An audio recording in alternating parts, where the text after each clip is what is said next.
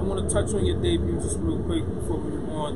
Just name was Sidewalk Exec. Yeah. Where did that name come from? As far as, because I know you said your mind was everywhere. So how did you land on that? Because I knew that. Excuse me, I'm sorry. I knew that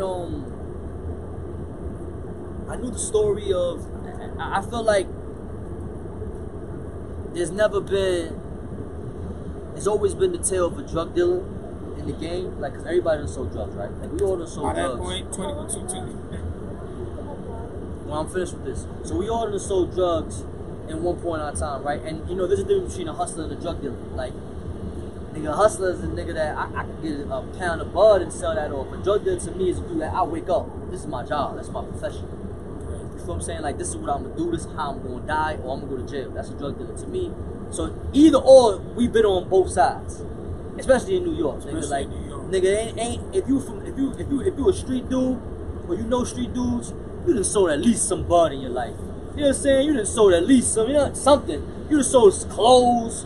You done sold something. Sold something. Something. You know what I'm saying? That slow money ain't cutting it. You know. Right. So I felt like, all right, cool. We always had the perspective of the hustler, but we never had the perspective of like dealer, like, and the real plug, like Spanish dude, Latino dude.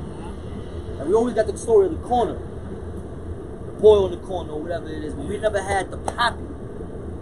So I came into this shit as poppy. Like, that was my moniker. Like, when you think about poppy and you from New York, you think about the dude who got it. Poppy got the white, Poppy got the right, dope, that's true. Poppy got the whatever. Poppy got the store. Got it. Poppy had it. You feel what I'm saying? So Sidewalk Exec, I'm like, you know what? I don't know how I came up with that title, bro. I ain't gonna hold you, but it just hit with me. I was like, I never heard that before. I heard what they call doctors. But niggas be the cool way. They be saying, man, they be like, I'm a pharmaceutical. Something exec. Street exec. No, street exec or something. No, they be saying street. I'm a street pharmacist. So I'm thinking I'm playing on that. So I'm like, street pharmacist, all right, cool. I done heard that. That's cool. Niggas done did that. Okay. So I'm like, Sidewalk Exec. I like that. Sidewalk Exec. You know what I'm saying? That's fire. So y'all heard that head. It is fire though. Y'all heard that head though. And then when you get in money, you star on the sidewalk. Dig? Even before you get to where you gotta go. All kind of like the Sidewalk Exec, because you gotta make them decisions. You know what I'm saying? So it was just a cool little play with words and shit like that. But I wanted to get the perspective of the poppy, the Latino, you know, because, you know, where the cloth I come from, you know, my family, what I've seen all my life, that's what we were into. You know what I'm saying? Like, we were into that. We were into that life, you know what I'm saying? Of being those plugs, of being the poppies. You know what I'm saying? So I just wanted to play on that, you know what I mean?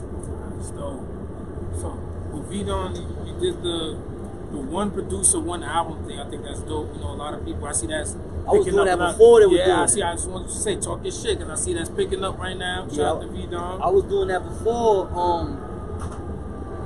because I seen that was before me. I seen Alchemist doing it. Alchemist been doing that shit since forever. Right. And I'm like, you know what?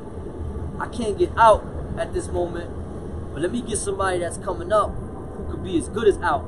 And that's how I chose V. Okay. You know what I'm saying? So, V-Don, smoking. Yeah, but that's, you know, yeah, I was doing that. We were doing that before. Yeah, and that was an amazing album. That shit was fire. The debut was fire. Which leads me to my next question. If you remember when he first, I don't know if he sent you the beats or if y'all worked together. We did both. Did both? Yeah. What was the beat that kind of had you like, gave you that stink face?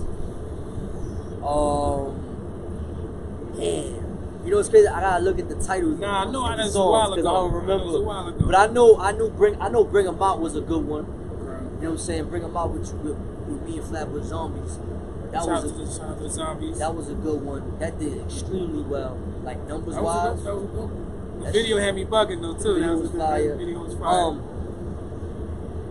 Funny thing about funny thing about Sidewalk Exec too was that before I even dropped Shimmy for my poppies, me and V was planning on doing a whole collab shit. I'm talking about 2011 when I met V. I met V like 2011, 2010. Yeah, he from out here too. From out here, yeah. I know V family. You know what I'm saying? Like, his cousin's like a good friend of mine. We grew up together. So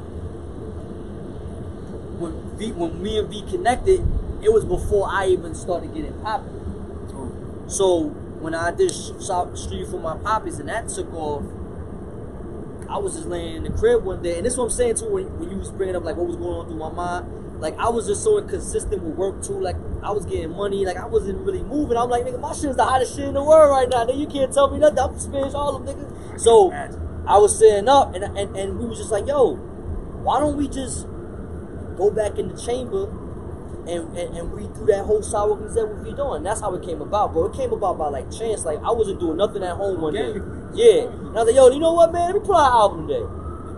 And that's the stories that make stories, because the shit. And now if you was trying to do it, nah, it wasn't. That shit was. Probably, there was some beats on there that V gave me from 2011, bro. 4 years before we even. I don't know how old them beats was, but he gave me them in 2011. So it was one of those situations where it was like, what I'm doing today, man? Yo, I'm gonna drop an album, man. Yo, V, what's up? And then I had a shot the Duck Down. Good people, good business over there. You know what I'm saying? And they was interested in me since day one. And when I brought the idea to them, they were on board.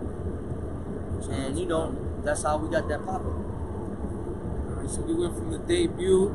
So now we talking about your third album.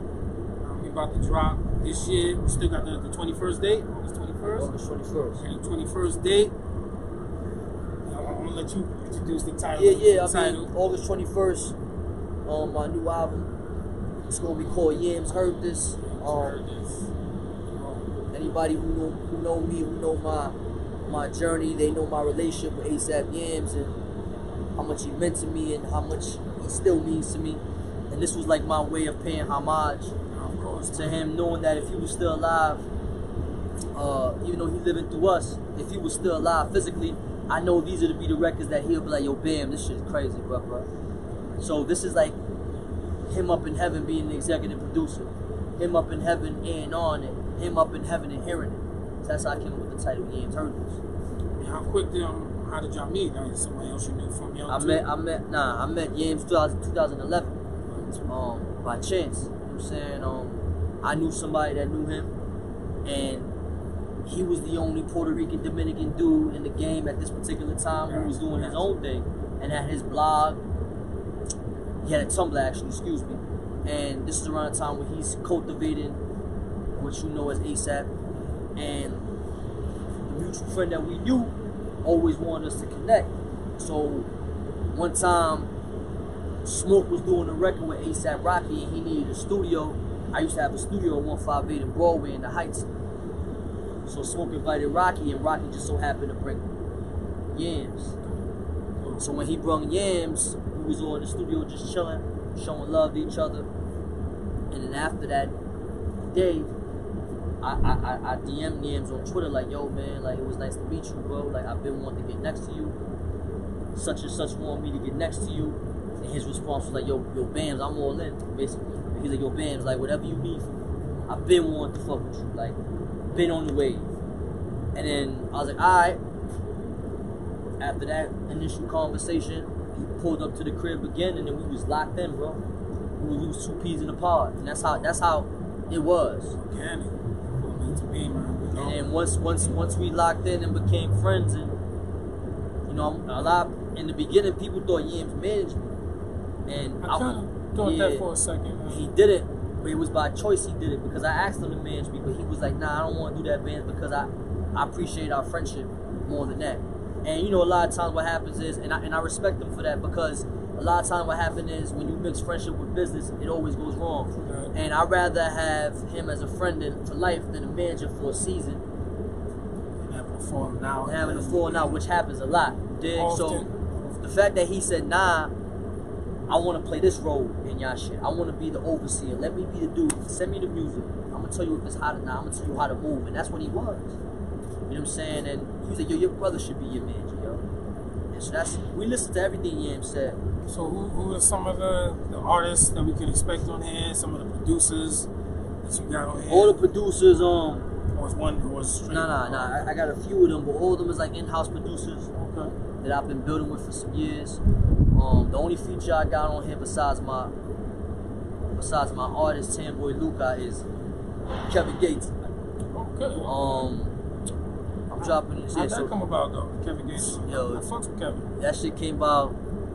Nigga just hit me up one day saying, "Yo, I love you, bro." That sound like Kevin Gates. And me and my boy been 2 peas in the pod, bro. That's my guy, boy. But yo, it happened so, man, that shit was crazy. Like he hit me up one day. I was seeing him randomly like leave comments on my page and shit. And somebody put me on like, yo, you see Gates be leaving comments on this shit? And I didn't follow him. I wasn't following nobody at the time, so I wasn't paying attention. So when I seen him do it, I had hit him on the DM like, yo, I appreciate you, bro. Like, I look up to you. Like, you got any advice? Like, you know, talking to him like that. And we started chopping it up, and he was putting me on to so much shit, and he was making me feel like, while I'm looking for him for advice, he also look up to me. You know what I'm saying? That kind of careers kind of mirror the time frame. And then he was like, yo, Benz, I've been on your shit. Been watching you, bro. I've been, you know, and he's half Puerto Rican. You know what I'm saying? So we connect on that kind of level as well. Right. And he's a very spiritual man, which we connect on that kind of level as well. So it was just love, bro. Like, it's one of those things where our relationship is like, yo, we related? It's kind of that, you know what I'm saying? Like, yo, we gotta be related somehow, my G. You know what I'm saying? We gotta be brothers somehow because we just too cool. Like, it's just too regular. Like, it's no funny shit. It's just regular shit. I go on the phone and talk to them about Jesus for 2 hours. Yeah, I see you can talk too, though. We on the FaceTime. I was on the FaceTime talking to Jesus. We don't talk about rap, bro. We talk about God. That's how you know, though. So that's my bro. And then even how the record came about, he just said, yo, I'm about to send you one. Yo, big bro, I'm about to send you one, big bro. I said, all right. He just sent it, and that's how I got the feature. I didn't even ask him. He sent it to me. That's on some love shit. That's how you know it's love. You know what I mean? Like, so, you know, that's my boy, man. That's my brother. What's the title of that joint? Mind Off You. Some real sexy for the summer. Okay. Nice vibe. But that's my brother, man. I love that man, man. Gates again, man. So, shit, with that being said, with this album, is there anything particular you're trying to showcase, like your storytelling, your music making? Nah. Yeah, it was just vibe. It's a vibe. It's a vibe. It wasn't an album where a particular message and I'm in the zone like a Sidewalk Exec. It wasn't that kind of. It was just a listen, man. I'm gonna compile 10 fire ass songs that I know Yams will be like, yo, brother, these shits hit it. That's what it was. It's about that time too for you to get back out here too. Like, and also it's basically like it's a reintroduction. Reintroduction to like, because a lot of people, you know, even when I drop Sidewalk Exec, even I'm an artist. I always like to change and I like to get better in my mind, and I like to just try new things. But you know, you got a lot of artists a lot of fans who will be like, nah, I like you for that. I like you for what I like you for.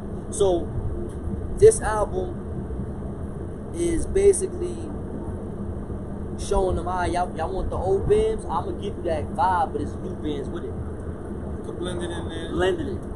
You feel me? So that's what it is, you know what I'm saying? But it wasn't nothing. It wasn't that difficult. It ain't that difficult. Yeah, you know nothing too deep into it. Not too deep. Nah, that's what's up. We need to, listen, sometimes it don't gotta be like that.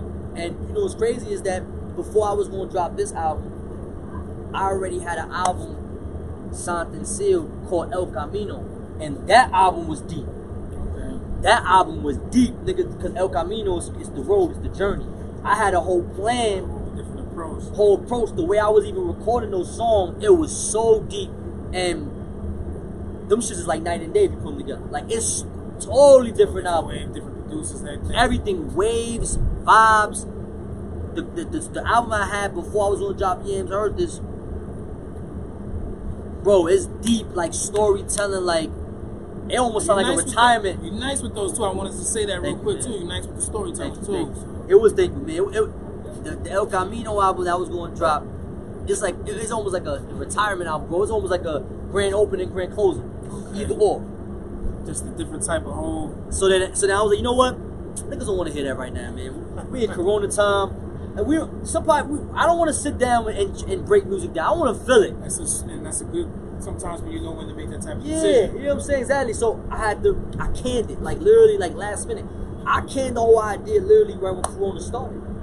I was seeing the climate, I was feeling the climate, and I'm like, you know what? This album's too deep for people. They're not gonna appreciate it. It's gonna fly over people's heads. Let me give something that they want.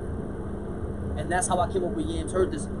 The title I came up now, but even the idea, you know what I'm saying? Like, you know, he's been going for a long time, and we always used to send our music through him, so this been a long time coming, you know what I'm saying? Absolutely, man. Rest in peace to Yams, of course. So, I want to get into your process real quick when it comes to the recording. What's it?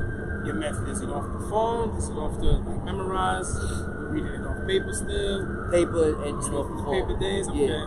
When I wanna I think like a business nigga, bro. I think like a hustler. When I feel like I'm about to write a hit, I pull it on paper because then I can. I'm gonna explain though. I put it on paper so that I could maybe one day sell the paper as like merch and like. Yo, that's how I think. If I could buy Nas, that's some real shit. If I could get like a Big Daddy Kane, someone who wrote. So that's how I feel. I feel like yo, like imagine Busta Rhymes wrote down, "Put your head where my eyes can see," and he's selling the paper. Niggas about that. I'm copping it. It's about that, bro. And truthfully, depending on how deep you went to the game, you don't even have to be that major of an artist. Right. Like, yeah, you could be any kind of yeah. I'll copy it. Right. So that's some real shit. So that's how I think. I think when I'm really when I'm about to like write some real, when it's about to be a hit or some real deep shit, I want to put that on paper, just in case. And I've never done it before. But I'm saying just in case I want to sell it. That's the foresight, because that's some real shit, and that's the climate we live in. Yeah, you got everything. Why not? It's still your art, so to speak. You wrote it. You know what I mean? That's dope, though. Right? And when I want to just go in and just in and out, I get on my phone. You know what I'm saying? I get on my phone, but I always like to. I know you from that era, so I figured the paper's still there. Yeah, hell yeah. The paper is, you know, it's, and you know, not only just the hustling shit of just selling it, you know what I mean, but the process of writing something down and sitting down, and that's all lovely, and it's all a part of art, bro. You know what I'm saying? Like, it's part of it. You know what I mean? It's like the day you see artists not using brushes no more, bro. It's that's still. That's what I'm saying. That's a whole different discussion of a word. That's some real shit. But you know, that's how. It's sort of like the DJ shit. That's why, you know, people get upset with the new kind of wave. The new kind of wave. But like I said, we can get into that whole other. You just gotta make sure you got you know, you get with the times. Get with the times. But also still have that in the back. You know what I'm saying? So that's how I am. You know, I got my phone whenever I need to write in and out. I'm quick. But when I really want to sit down, bro, and really put some pain to paper, bro, I'm going to write it. You know what I'm saying? So, I mean, before we get out of here, I got a couple light questions for you. You know, I do the hip-hop shit. We chop it up on Twitter. That's when we kind of linked up and shit. So I got a crowd question. I want to know, what are your top 3 favorite debut albums? Of course, we're talking rap, hip-hop. Your top 3 favorite, not the all-time, not the best, but... Debut, like their first album? Their first album, shit that spoke to you, like... Top 3. Take your time on that. I know it's so many. Off the top of my head, listen. Depending on what day you ask me, I might switch. I definitely know that, especially being from New York. So today, there's no concrete ones. I know there's definitely some. Oh no, there's gonna be some concretes. You know what I'm saying? Like, but today, gotcha. I'm number one. I'm gonna put Prodigy HNIC. Oh my. Yeah. Oh, so there's a Prodigy HNIC. Yeah. P. And I knew P. You know what I'm saying? Like, word. You know what's crazy? The cousin who put me on to rap grew up with Prodigy in Long Island before Prodigy went to Queens. Okay. Used to sleep in the same bed with him and all that. When I remember they had a show downtown when P was alive. It was in a hotel. I forgot, some plush hotel, and I brought my cousin, and I'm like, "Yo, P, you remember him?" And nigga P almost lost his mind. He's like, "Yo, small fucking world." Small world. So yeah, HNIC, I'ma say, nice. Life After Death. Ooh, yeah, Notorious B.I.G. I also think that. Oh no, that's the second joint though. Oh, so you should say debuts. The debuts, yeah. So now I know that you think that's better than Ready to Die. Oh, hey, 100%. Alright, that's another discussion. 100%. Alright, debuts. So we got P, HNIC, I mean, I like Drake this debut. What was his debut, So Far Gone? No, that yeah. So is it So Far Gone? Thank Me Later is the second one, right? Thank Me Later is like the album. So Far Gone was like the debut. Yeah, and I would say, you see, because the artists I like, my favorite artists, their following albums is better than their debuts. I got you. No, I got because some that applies to me with like two people too. Yeah, because you know, I mean, my favorite artist is DMX, and I feel like actually, you know what? Flesh of My Flesh. No, Dark and Hell is Hot. Throw X in there. Shout out to X, man. Got throw X in there. Dark and Hell is Hot. Actually, you know what? No disrespect. Let me take Drake out, So Far Gone, because that's not an album. I'm gonna put Kiss the Game Goodbye. Shout out to Kiss too, B. I'm gonna put Kiss the Game Goodbye, Prodigy, H&IC, and DMX is Dark and Hell is Hot. Alright, there you have it with Bodega Bamz' top 3. And we know we're gonna get into what's your Drake of choice, man. You gonna get the light or you get the dark? So I was, you know what I'm saying, I was on the dark side for almost my whole life, you know what I'm saying? I love that fucking dark. And then I once I removed it, I've been in the best shape of my life. I lost mad weight. I'm just, you know what I'm saying? Like I'm a fit, like everything about me changed. Nigga, my skin, everything. So I don't want to drink. First of all, I don't want to drink like that no more. I used to drink a lot, but I went through a stage where I was like sober for like 4 months, not drinking, not doing nothing, not touching anything. And now if I'm a drink, bro, it's always gonna be light, bro. Like I like tequila. I do a Don Julio. Do some champagne. I just bought a bottle of Cristal the other day. I still do the Cristal. Don't overlook the champagne. You know what I'm saying? But yeah, I can't do dark no more, bro. I can't do none of that dark shit. I don't do vodka. You don't do vodka? Nah, I don't do vodka. I do. I just do tequila, bro. Tequila, man. Tequila to me goes down the smoothest for me.